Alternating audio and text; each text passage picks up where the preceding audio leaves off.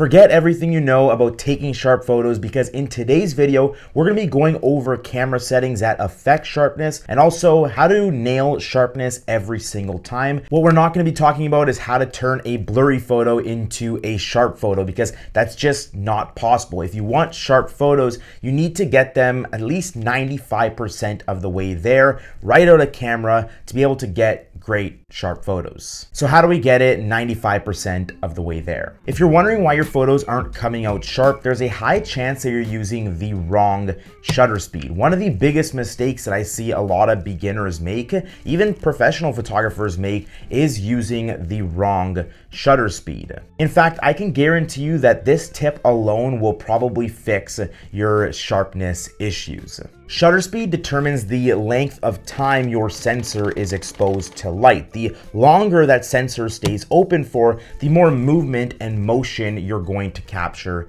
in your shot. This means if you're shooting a moving subject like portraits and you're using a slow shutter and your subject is swaying forward or just happens to move their head, or you click that shutter button, your hands kind of jitter, you're gonna capture all of that motion in your shot, resulting in a not sharp, blurry image. To make sure you're getting a nice sharp image with a lot of detail, you want that shutter to open and close as fast as possible to freeze any action or any movement in that split second that your sensor was exposed for. Now, the general rule a lot of beginner photographers are taught is to double your focal length. So if you're using a 35mm lens, you want to shoot at 1/70 or the closest number to it, except I like to use that number as a baseline, as a guideline to never go below that number. There's nothing wrong with setting your shutter speed higher than this number. In fact, the higher you set this number, the faster your shutter is going to close and freeze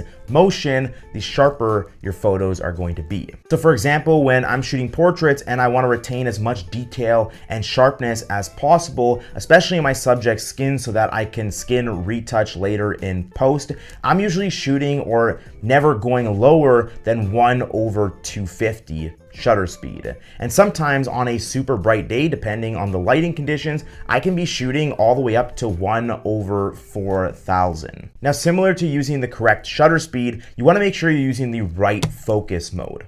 Like I said at the beginning of this video, you can't magically make an out of focus shot appear sharp just by dragging Lightroom's sharpness slider. So shooting with the right focus modes is extremely important. But how do you know which mode to use? Now, there are two modes that are pretty common across all cameras. One is AFS, or single shot autofocus, and the other is AFC, or continuous autofocus. If you're shooting on Canon, this is servo, or AF servo. If you look at the Fuji X100F, we have three modes on the side. We have C, which is continuous, we have S, which is single shot, and then obviously M for manual focus. When shooting still subjects, shooting in AFS, or single shot autofocus, is going to be a great option because you know your focus isn't going to hunt and track different objects.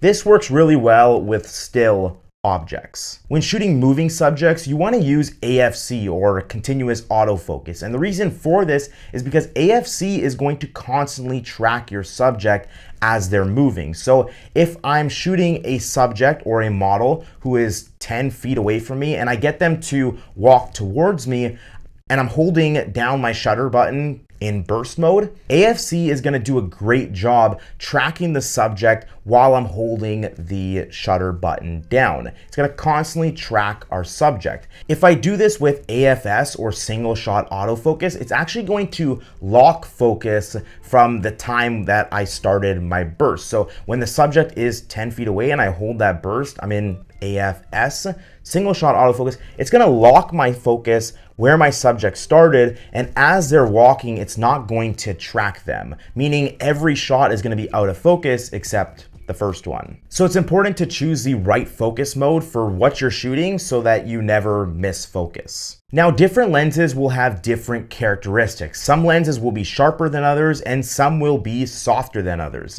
If we look behind me here, I like to shoot with Sigma lenses because they are extremely sharp. If you're shooting with a prime lens, prime lenses are going to be sharper than zoom lenses, and that's because there's less elements, making prime lenses sharper than zoom lenses.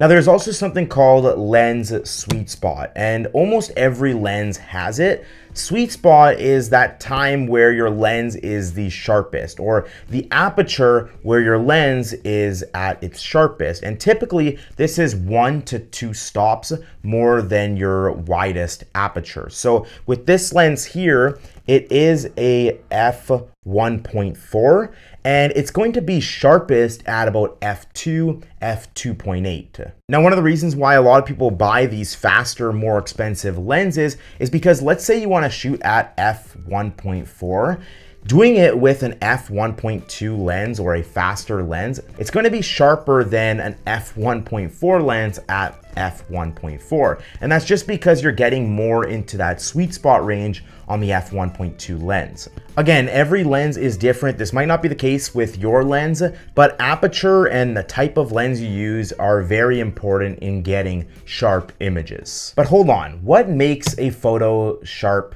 to begin with?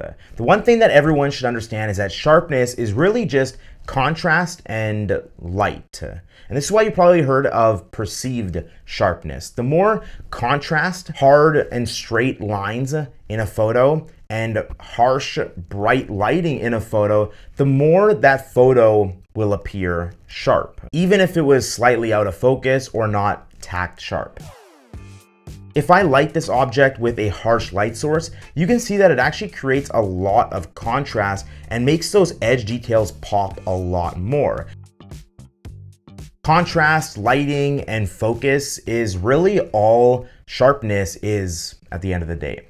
Lastly, when it comes to shooting in low light, you're going to be battling noise. Noise can make that sharpness or that contrast or that edge detail become unclear and appear less sharp, especially in those higher ISOs. The higher you increase your ISO, the more noise appears in your shot and the more sharpness and detail you lose. Again, this is really only noticeable in those higher ISOs and I guess depending on the camera you're using. But if you still want to shoot in lower light situations and you want to retain as much sharpness as possible, here are some things you can try. Use a tripod. A tripod will allow you to use a slower shutter speed, expose your shot brighter with a lower ISO value. Now, a tripod really only works if you're shooting landscapes or subjects or objects that are not moving. If you're shooting things like portraits, you can't really use a slower shutter effect, like I mentioned before, because you're going to introduce motion blur in your shot, unless you tell your subject to stay as still as possible. But what you can do is find ambient light, get your subject as close as possible to it. That way you don't have to use a higher ISO. You can also use faster lenses. Instead of using this f2.8, you can use a f1.4. This lens here will allow 2 stops more of light than this one, which is crazy. With that being said, get out there, test out these tips, and take better photos. I have a lot more stuff planned coming up. I'm going on a big trip at the end of the month, a few other trips, and I'm going to be taking you guys along. So if you enjoy this video, make sure to hit that like button, hit that subscribe button to see more content like this, and I'll see you in the next one.